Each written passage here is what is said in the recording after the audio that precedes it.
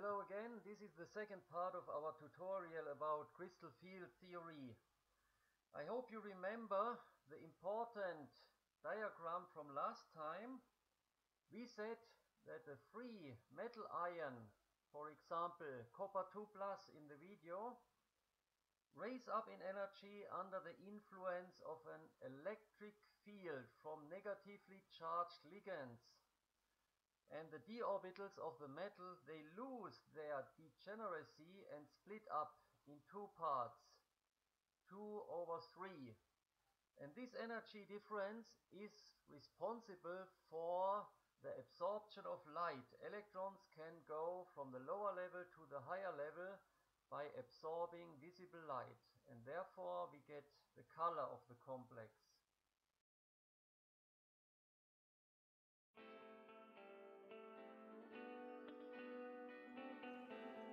So the color comes from the fact that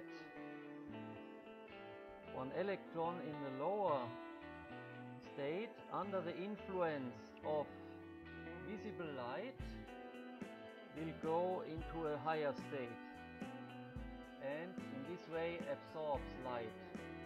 And the energy of the light corresponds to the energy difference we have in the crystal field splitting.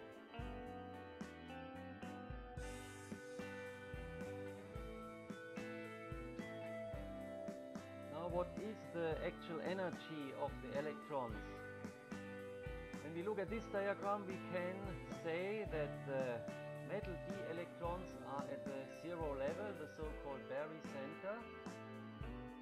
Under the influence of the ligands, these three orbitals go down in energy. So if we have this system with only one electron, the so-called crystal field stabilization energy would be 1 time, now careful, minus 2/4 delta O. This is the so-called stabilization energy that the system has compared to the free ion. Okay, minus 2/5 of course, delta O. Now if we have more electrons, like in the D3 case, these electrons will be in the lower levels, and then this energy will be 3 times minus 2/5 delta O, or minus 1.2 delta O. When we have 4 or more electrons, then the situation becomes more complicated. For 4 electrons, D4 case, we can have 2 configurations. Do you remember? We have so-called high spin case, where the electrons distribute over all orbitals. In this case, the crystal field stabilization energy is 3 times minus 2/5 delta O plus 1 times plus 3/5 delta O. So that means minus 6/5 delta O plus 3/5 delta O. So altogether minus 3/5 delta O. This is the crystal field stabilization energy in the 4 electron case, and when we compare to 3 electrons, this energy is higher. In other words, this system is not as stable as the one that has only 3 electrons. But for D4 we have also another case that could be low spin. That means this energy difference is so high that the electrons prefer to stay in the lower level. Okay, what is the crystal field stabilization energy now in this case, low spin case? We have 1, 2, 3, 4 electrons in the lower state.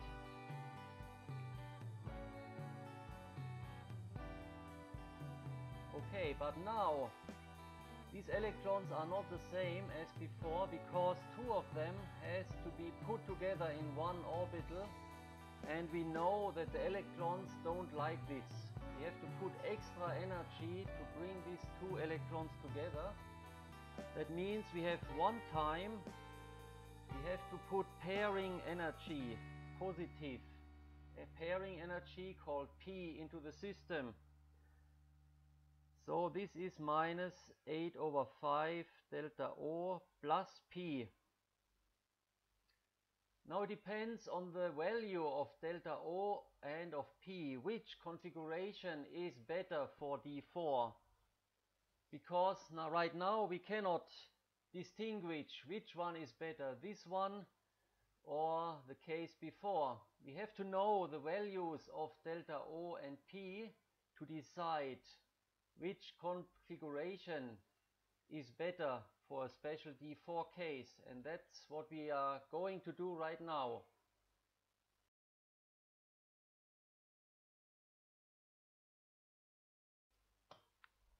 How do we calculate the energies?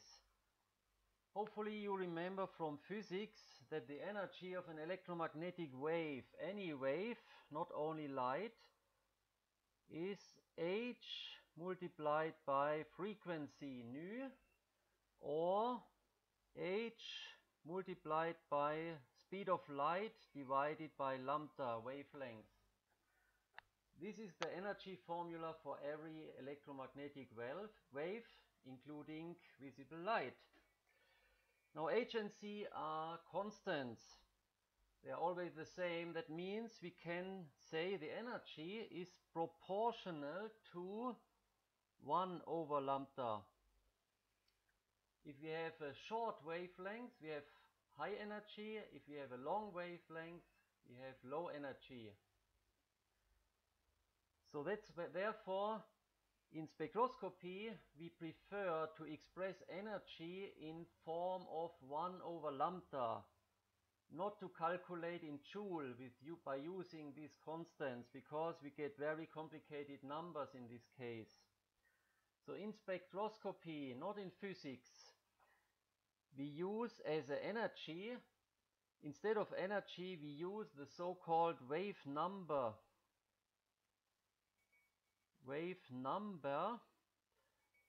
And the wave number is called nu bar, not confused with the frequency, please.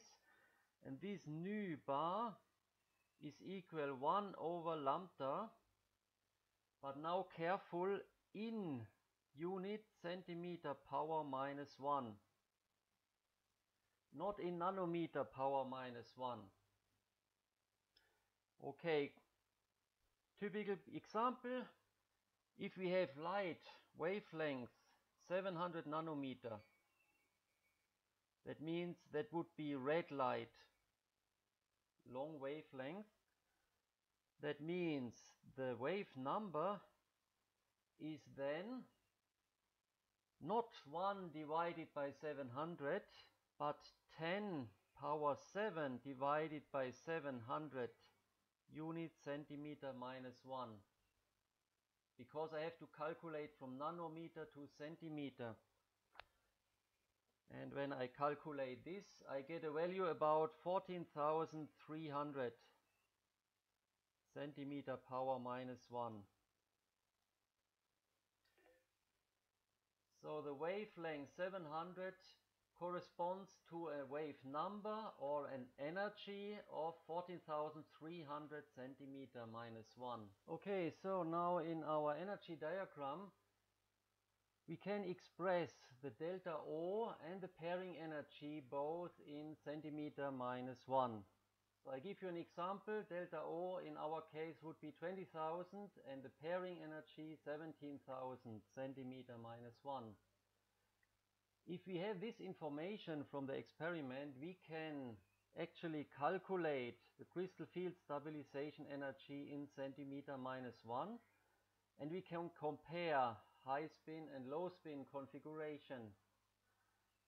So in the D4 case, high spin, again, the 4 electrons are in different orbitals. So high spin, the crystal field stabilization energy is minus 3 times 2 over 5 delta O plus 3 over 5 delta O. That means minus 3 over 5 delta O. Now we can substitute. 20,000 is minus 60,000 divided by 5 delta, oh sorry, not delta O, centimeter minus 1 of course. And this is minus 12,000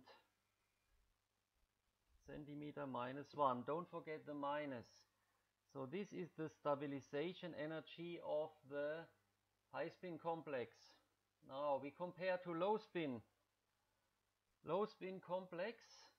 Now we take this electron from here down and pair it with another one.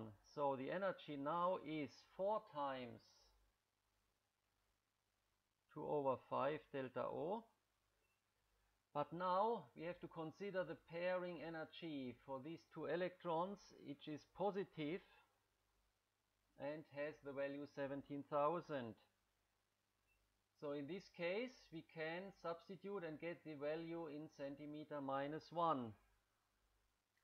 Minus 8 times 2, 160,000 divided by 5 centimeter minus 1 plus 17,000 centimeter minus 1 is, now I need a calculator.